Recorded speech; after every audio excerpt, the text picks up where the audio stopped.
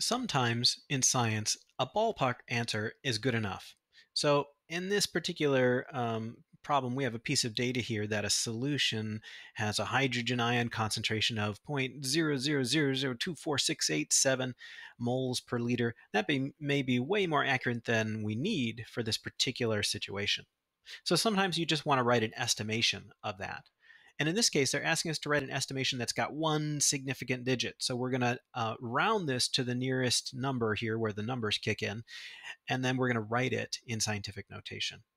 So if I'm looking at the numbers here, the first number that's not a zero, reading from left to right, is a 2, and the number after that is a 4. So if I were to round that, I would just keep the 2. I'm rounding down here. And then if I want to figure out what exponent to put on my power of 10 in the scientific notation, I'm going to count the number of spaces to move the decimal point. 1, 2, 3, 4, 5 to get it behind the 2. And this is a small number, so it's going to be a negative exponent. So I've got 2 times 10 to the negative fifth.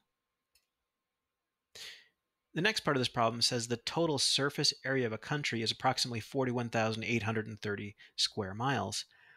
If we're going to estimate this, we could round it down to one digit. So I'd keep the 4 here because I've got a 1 afterwards.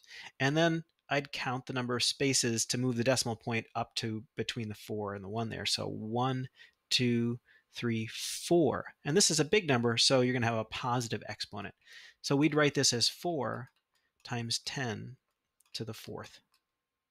So that is how to estimate numbers and write them in scientific notation.